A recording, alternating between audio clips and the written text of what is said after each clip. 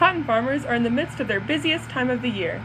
The annual cotton harvest has begun, and as the world's largest supplier of cotton, Lubbock, Texas is teeming with activity amongst the cotton fields.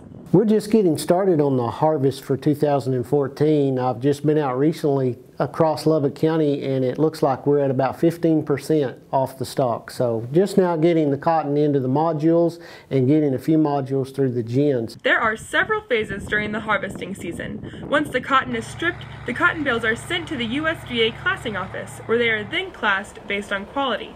With classing just starting, farmers are eager and anxious to find out how well their crop fared this growing season. Everybody's kind of waiting with bated breath right now to see these classing reports from week to week to see how it turns out for the majority of the crop.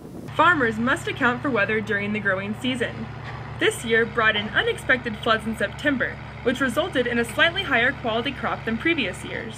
From the last three previous years, this one is better just due to the fact that we did have a little bit of underground moisture carry over from last year. But no matter the turnout of this season's harvest, the farmers of Lubbock always look ahead to next year's crop. I'm just ready to put this one behind us and start a new one.